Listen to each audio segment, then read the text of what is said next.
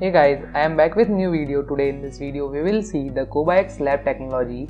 Have you ever listened about this technique? If no, then this video is for you. So in this video I am going to cover how we can use this recyclable material and decrease the cost of construction.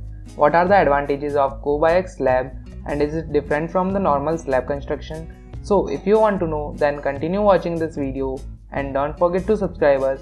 Okay, let's start from the basics.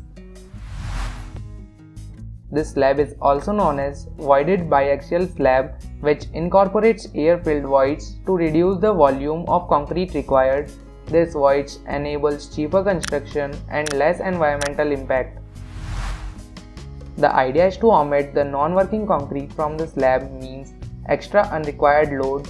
The issue is that it reduces the self-weight of the slab up to 35%, which provides high equivalent stiffness.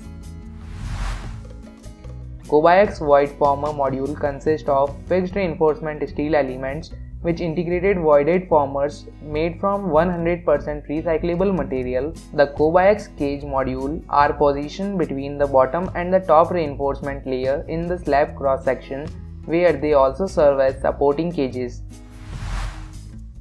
According to case study done by the UBT, University of Business and Technology, they compare both the type of slab, conventional slab and optimized with Cobiax. They found many things. Let me show you this. Here in this figure you can see the difference in the heights of the building in the conventional slab and the void former slab. It facilitates architect with great opportunity in floor flexibility and the execution of building is easier.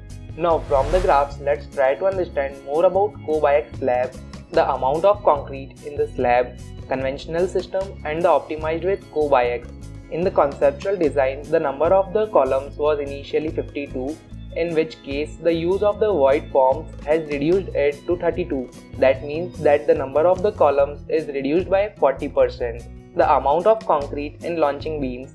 In conventional system, it is 84 meter square and in optimized with Cobiax, it is 0 meter square.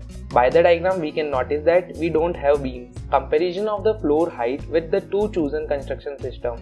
The heights of the building will be reduced by 11%. Concrete volume amount in three construction system. Conventional system optimized with Cobiax and the ribbed system. Diagram of issued beam concrete amount. Conventional system optimized with Cobiax and the ribbed system. You can see the graph. Overview of the floor height in the three construction system. So from the conclusion, from these tests we can conclude that the application of the void forms enables distance between columns up to 20 meters, and by this way we achieve 40% reduction of the original planned columns with classical system of construction. It should be noted that these void spheres are manufactured using recycled material. It contributes also in the shorter period of implementations, reduces cross-cutting of vertical elements, achieving lower floor heights. By achieving lower floor heights, suspended ceilings we are not required, resulting in lower foundation heights as well.